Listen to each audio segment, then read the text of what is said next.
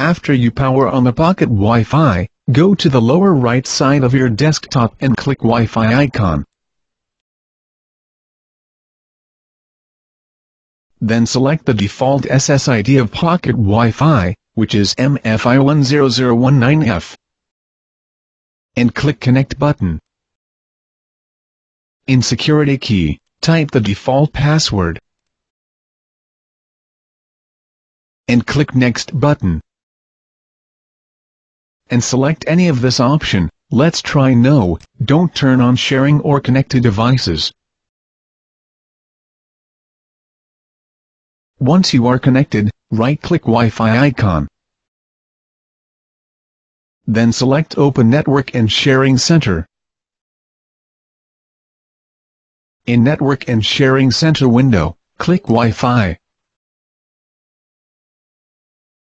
In Wi-Fi status window, click Details button.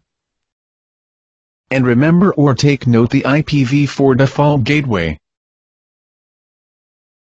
After copying, close all windows and open any internet browser.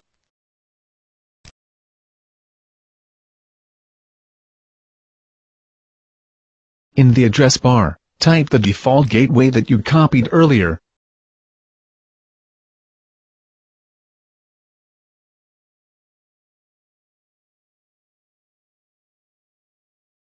In Administrator Login page, type admin and password. Then click Login button.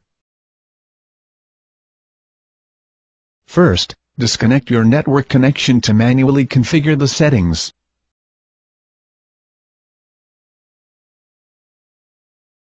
Once you are disconnected, click Settings tab.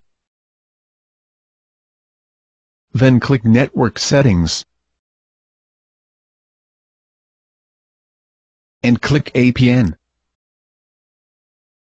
In Mode menu, select Manual. Then click Add New button. In Profile Name menu, type any name that you want. Let's try Smartbuddy. In IPv4 APN menu, type Internet.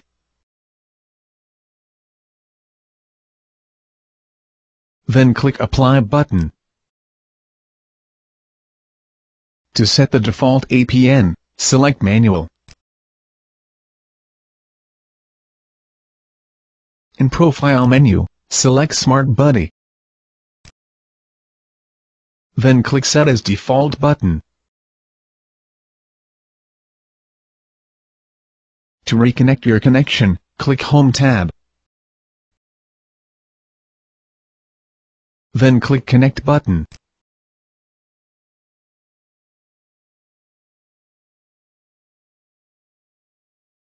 To check the status, click Information tab. And you will see that your pocket Wi-Fi is now configured. Now, let's try if you have internet connection. Go to the address bar of your internet browser, and type any website.